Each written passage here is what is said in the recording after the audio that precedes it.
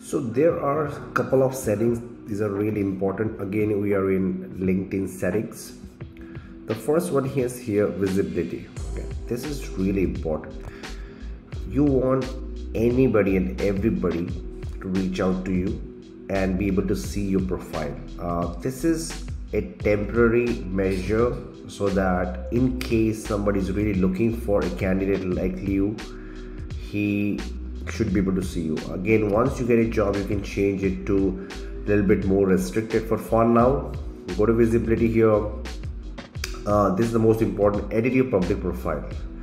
So I want you to make it public, completely public. Okay, everything should be public. They should be able to see you completely. Okay, not only just first degree, your network, anybody.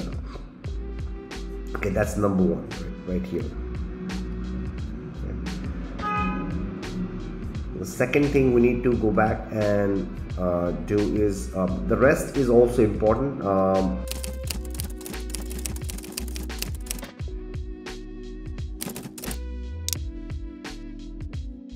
You know, you can make it pretty much. For example, profile list career visibility.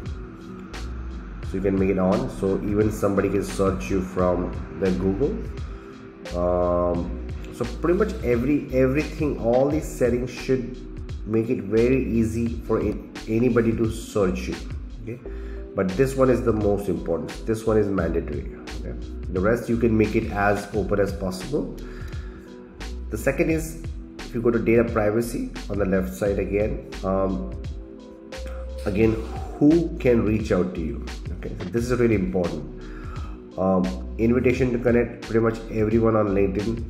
Okay, and then invitation from your network, again, this is not as important, but messages, anybody should be able to message you. For now, everybody should be able to message you.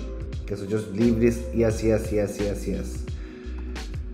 All right, I think I have already covered job seeking preferences in another video, but this is really important. Okay, the others are important, but who can reach you, this is seriously important. Okay.